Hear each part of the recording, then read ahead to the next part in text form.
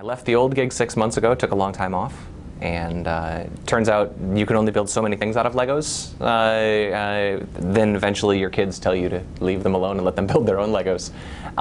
So I spent a lot of time talking to a lot of different places about what I wanted to do, because my last job I got to do really what I wanted to do. I got to do exciting work. And when a bunch of guys from the labs reached out to me, I flew out here and talked to a bunch of folks, and so Slashdot had a lot of journalism in it, right? I mean, it had like the other end of it, and you know, personally, I think that's important stuff, and I think that what they're doing here, I can help, and the labs group is very experimental. They're doing small, achievable tasks. They have big goals, but they're actually able to do rapid iteration.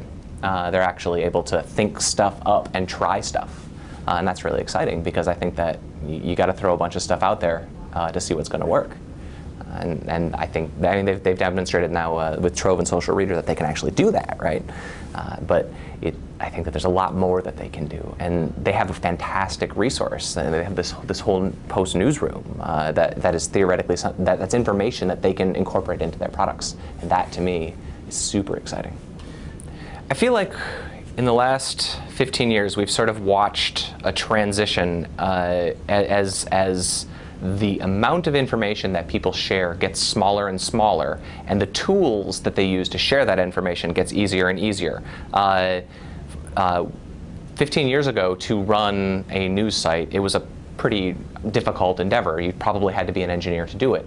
Then blogging comes along, where you can write 1,000 words. It's not hard, it's not easy, it's somewhere in the middle, but then you can see a steady progression.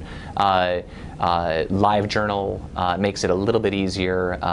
Tools like WordPress make it a little bit easier still. But then things like Facebook and Twitter come along, where the byte of information that you're sharing becomes shorter and shorter. Status messages and the barrier to entry becomes less and less and less. Now you have things like Pinterest, where it's like 2 or 3 clicks to share something with your friends. The problem is that there's something else at the other end of that. There's bigger picture things. There's journalism, there's news. There was the guy who tweeted that he saw the black helicopters on their way to go get Osama bin Laden. That's, on some level, that's journalism, right? I mean, but it's not quite the same thing as what a place like the Post can actually do.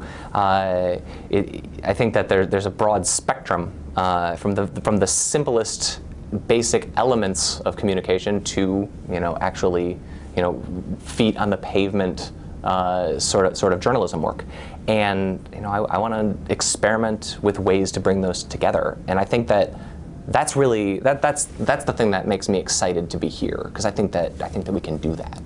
Cool. And one last question: video is becoming more and more part of the mix in terms of journalism, both what publishers are doing, like these guys, mm-hmm. and also what people are doing in the streets in the Arab Spring.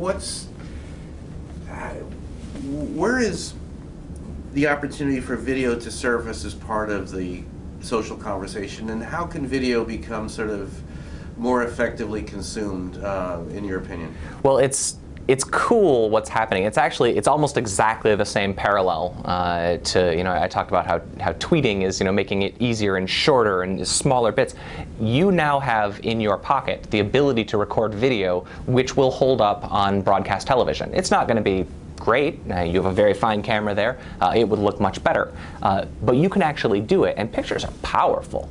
And video, I mean, you can tell a story in video so much more efficiently, and now you can have a camera that's better than anybody was shooting with, 30 or 40 years ago in your phone, in your pocket all the time. So to me, the thing that's most exciting about video is that, there are now orders of magnitude more cameras out there, which has some scary repercussions, I guess, from now everybody's watching everybody all the time, which makes me feel a little bit weird. But they say in the programming universe that with enough eyeballs, all bugs are shallow.